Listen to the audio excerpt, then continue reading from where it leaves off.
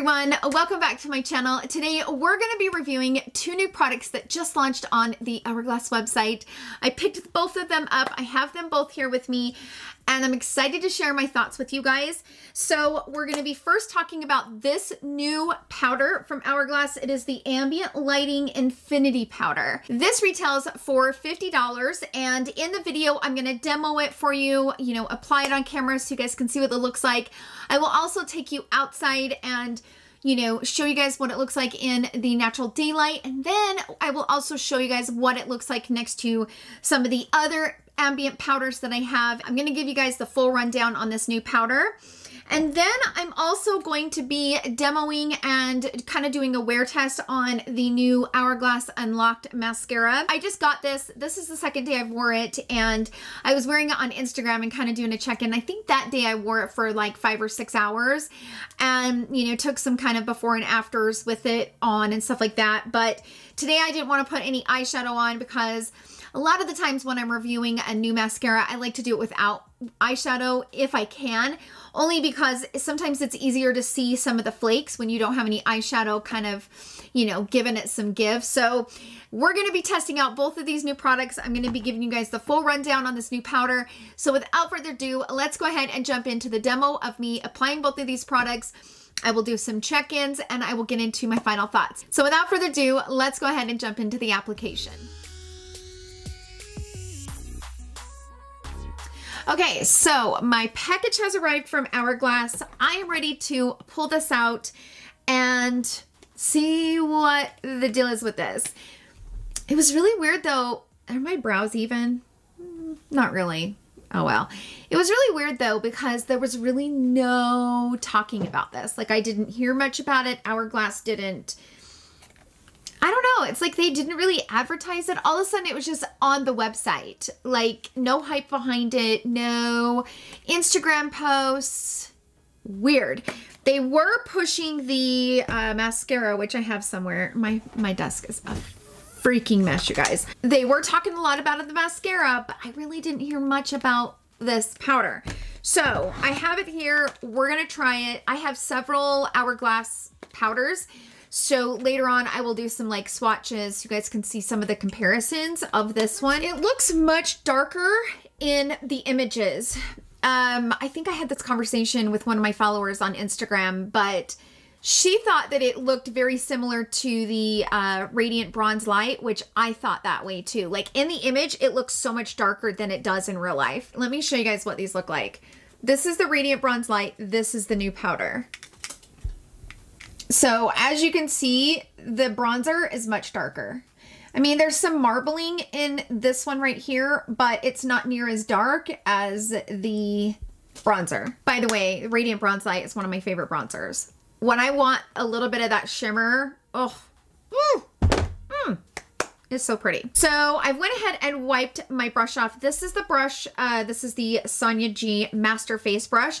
This is the brush that I normally use to apply my Hourglass translucent setting powder. I'm a huge fan of the Hourglass powders. They're just amazing. So this one I am very curious about. Now I did put a little bit of my Hourglass setting powder over top. I like to do that just to kind of buff everything together. So I'm thinking about just putting this powder on one side of the face and not on the other, just so that we can kind of see the difference between the two. I'm gonna kind of dip my brush in and just start kind of doing this with it.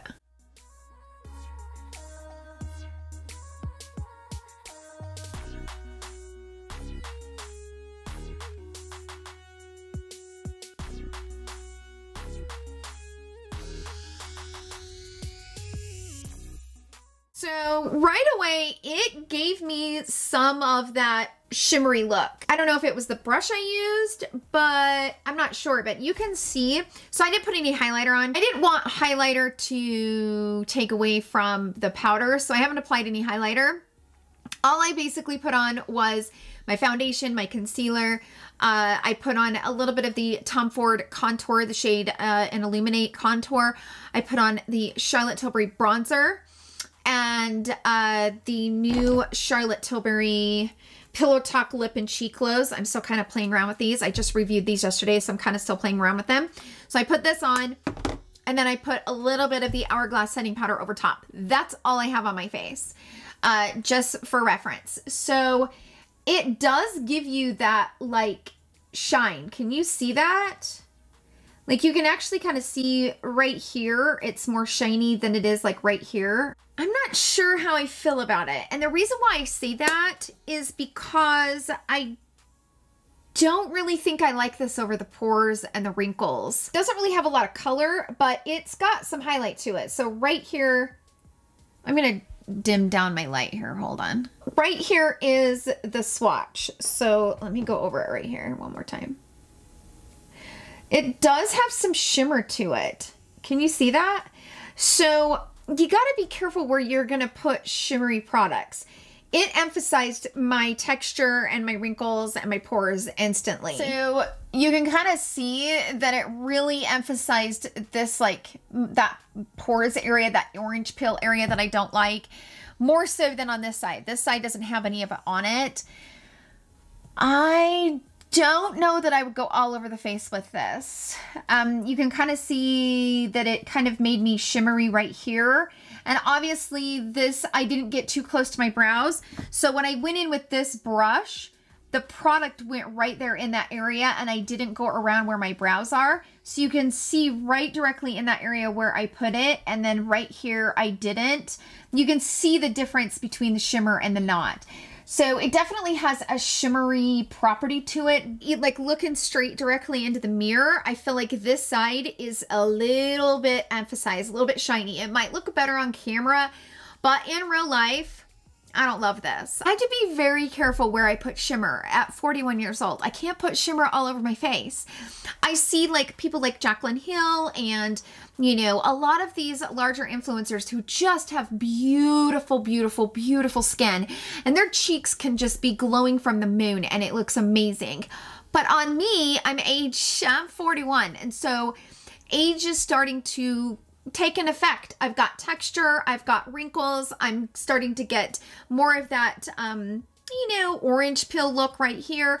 So when you go on your face with something like that, it's going to emphasize every single part of that. So had I to do it over, I was thinking I knew it was going to be shimmery. I just wasn't expecting it to be that shimmery. I mean, you can see how shimmery that product is. I just wouldn't want to put this over texture. And it might depend on what brush you use too. This one right here is the diffuse light. Love using this brush for diffuse light. I just kind of swirl my brush in there and just kind of buff it. So this is the side with the luminous powder. I mean, you can see where it's sitting, right? I don't have any highlighter on. You can see where it's sitting. Let's try this. Okay, so I'm gonna just take this fan brush and I'm gonna go into this powder and put it right there on the... It's almost gray on my skin. So because it's such a light, it's for light to medium skin tones, and because of that, it's almost too light for my skin because it's turning gray. You can kind of see where it's turning gray. If you're my shade or darker, this might be too much because it's almost turning my skin a little gray on this side.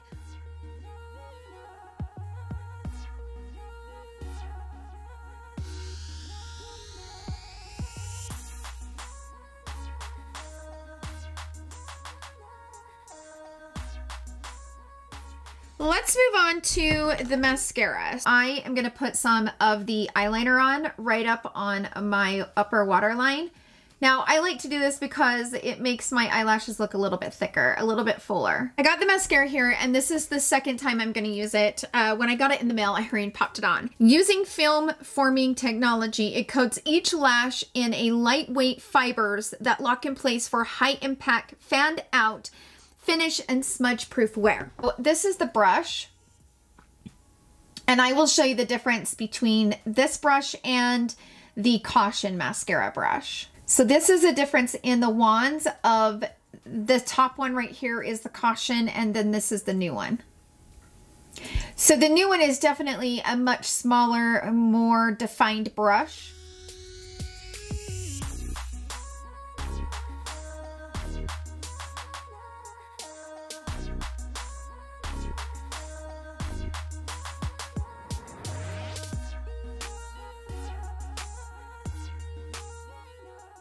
So that is coat number 1, and it definitely fans them out and lengthens them. I wouldn't.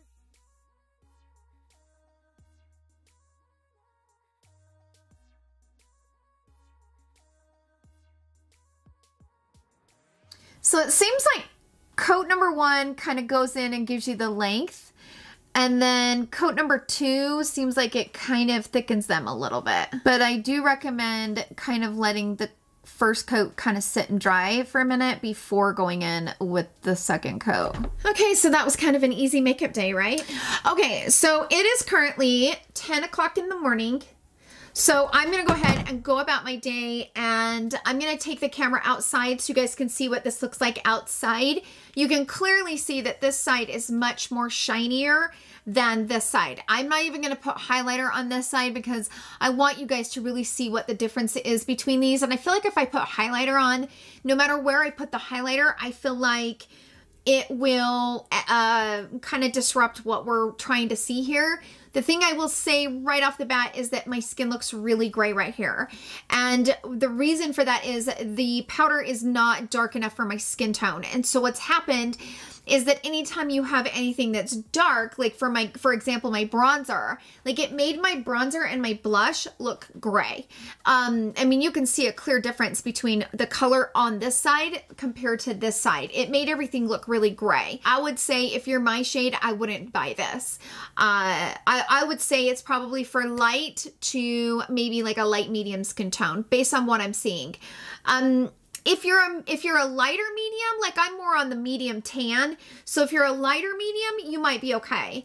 But if you're like medium or medium to tan, I think it'd be too dark because it's just really turned everything gray on this side, and I don't like the way that looks. Like this side just looks so much more fresh and awake, and you know, and then this side's just kind of like dull and gray and weird. So especially where I went in with the direct, oh, it looks awful. Okay, so I wanted to jump on camera and do some comparisons so you guys could see the swatches on the back of my hand. So let's just do that. Normally I like to take pictures, but with these are going to be really, really hard to see. And I just figured it might be easier. So this is the new one. Then I'm going to take diffused light. Okay, this one right here. And we're going to put that one right below it. The new one and diffused light. Next, we're going to go to luminous light. Okay, so this is luminous light. So this powder right here. Okay, it looks like this. This one is really pretty as like a soft highlight. And it does seem like this one might be a mixture between the diffused and the luminous light. But man, it's just really gray on my skin tone. I also have the Ambient lighting palette, which has been one of my absolute favorite palettes. I love, love, love, love, love this palette. So I'm going to swatch all 3 of these shades right below it. So these 3 shades right here are from the Ambient lighting palette. Now, normally when I use the Ambient lighting palette, I mix all of these shades together and apply. However, I do not apply it on my cheeks like in this area. I don't like to do that because it will emphasize if I put it on that area. I have one more. I think I'm going to put that one above it. This one right here is the one that I just added. This one is the Brilliant Strobe Light. It looks like this. So this one is more of a highlighter type, and it's kind of like a vanilla creamy color. Come on camera, focus on my arm. There we go. So that one is the Brilliant Strobe Light. This is the new Lighting Infinity Powder, okay? This is diffused light. This is luminous light. And then these 3 right here are from the Ambient lighting palette. Just so that you guys can see what those look like. But this one doesn't look like much. I would say out of all the powders, you know, it doesn't look as luminous. But on me and my skin tone, it definitely grabbed. Let's go ahead and take you guys outside, and we're going to see what these look like in natural daylight. So I will see you guys in a sec. Okay, so I decided to pop out here. I've had this on for about 2 hours now, and I wanted to pop out here and show you guys what this looks like before I go in and eat some lunch and, you know, get stuff all over my face. But in natural daylight, it doesn't look too bad. Obviously, I'm sitting in the shade. It's really hard to film in natural daylight. It just is, but I wanted to, you know, do some close-ups so you guys could see what this looks like. So this is the side that doesn't have any of the Hourglass powder on it, the setting powder, but not this new luminous powder. This is the side with the luminous powder. So let's zoom you guys in. Okay, we're coming in. Oh, I got a wasp. Help me. Okay, so as you can see, this cheek has, you know, I've got my bronzer and my blush on, maybe a little bit too much blush, but whatever. On this side, it's kind of gray, and that's because it just truly doesn't match my skin tone. At the end of the day, the powder is just too light for me, and sometimes when you have a powder that's too light, it will turn you gray. So it's emphasized, you know, my texture along here, and I don't like the color that it turned my bronzer and my blush. I think if they bring out a darker shade, I might have a different experience. I did put it in that direct area with that fan brush, and I felt like it was just so gray. I do not like it as a direct highlight on my skin tone. But this is what it's looking like, kind of like right here in this area. I think that was a big mistake to apply it right here, especially if you have enlarged pores or you have those like orange peel type look, because this side looks much more smooth than this side does. So I think overall, I am not loving this powder. I think it's just definitely not the right color for my skin tone. And I also think that using it to buff all over the face, I think you have to have a really good skin to do that. I think you got to have young skin to be able to do that. I would probably recommend this powder for maybe a light highlighter. You know, if there's those of you out there who have like a light medium skin and you don't like a lot of highlighter, or maybe you just don't like those strong highlighters, this might be a nice option as long as it looks good over your skin tone. But if you're my skin or like medium tan darker, this is gonna be way too light. It's gonna turn you gray just like it did me. I mean, you can tell it is way gray. I mean, this side just looks kind of plump and, you know, juicy, and then this side is just like gray. I'm not living for it. So anyways, I'm gonna go and jump off here and go eat lunch because I am absolutely starving, and I'm gonna wear these all day. The mascara is still looking pretty good. I got a little bit of flaking going on right here, but nothing too major. So I'm gonna jump off of here. I will come back later on this evening and give you guys my full thoughts, but for now, I'm not living for this powder. So I will see you guys in my next check-in. So it is currently 10 o'clock at night. So I have officially, I think, had this on for what? 12? I think it's been 12 hours. I think I've said it throughout the entire video. I've pretty much edited most of my footage except for this like final thoughts. And I've pretty much said it throughout the entire video. I think this is designed for light to light medium. Maybe if they release more shades in this, I will enjoy this. It is a powder, like I've said, you have to be really tricky with it. You know, making sure that you're not putting it in an area where it's going to emphasize. And I don't think that pale skin or fair skin, I don't think this is going to work for you. I think it might be too dark for you. But I think if you're light to light medium, in that, you know, if you're in the medium category and you're on the lighter end of the medium, I think it might really be beautiful on you. Medium to darker, I would wait until they release more shades. If they release more shades. I mean, let's be clear, we're talking about Hourglass here. They're rarely inclusive when it comes to these powders, so who knows if they're going to release more shades. I think it's all going to boil down to that, what shade you are and what you like. I think that this was really pretty as a highlighter, but because the shade is so gray, I just hated the way it looked on my skin. Like, it doesn't look that bad on camera. It really doesn't. And my husband come home and he was like, have you been testing makeup? And I said, why? And he goes, you got this, like, did you put something gray on your face right here? I rest my case. My husband never comments, but he was like, your face is gray. I'm like, I know. If the shade was right, I might have liked this more. But because the shade was terrible, it just made everything else bad. It was like a dominoes effect. Because the shade was bad, I didn't like the way it looked. And so then I'm like, okay, it emphasizes, I don't like the way it looks on my pores. I don't like the way it looks on the, you know, and it just was kind of like a domino effect where it just looked bad. So the mascara doesn't look too bad, I don't think. I mean, I've got a little bit of fallout and flaking going on along here.